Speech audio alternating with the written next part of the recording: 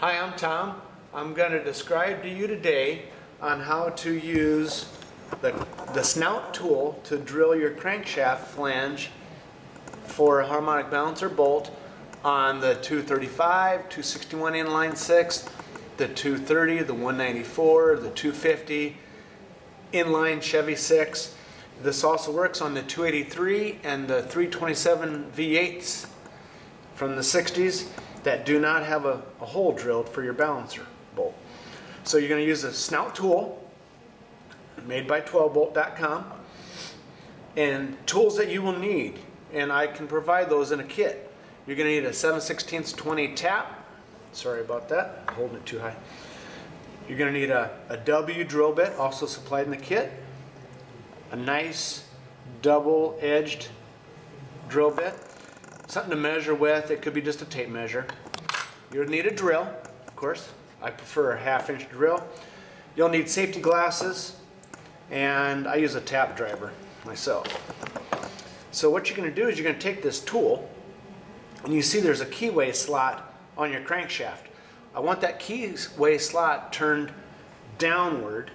So you turn the slot downward on your crankshaft. I'm not going to turn this one, but this key gets turned down. And the reason for that is this does not seat all the way into the engine completely. It leaves a gap right here. That gap is where the chips are going to fall out as you're drilling. So they don't come out here, they come out right here. They discharge straight down.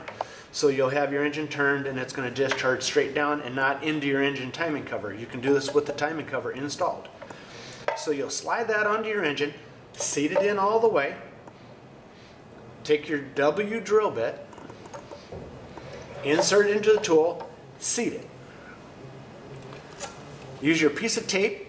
This is what I like to use, a piece of tape. Measure from the back side of the drill bushing 1 3/4 inches. You want to drill a pretty deep hole into that crankshaft. So go 1 3/4 inches. Simply put the piece of tape on there. That's going to be your measuring stick as you're drilling your hole. So you're drilling the hole down into it till your tape touches on your drill bushing. You've then drilled far enough into the crankshaft. So you put your drill on and you'll run it into the crankshaft. That's going to take you a little while because crankshafts are not real soft.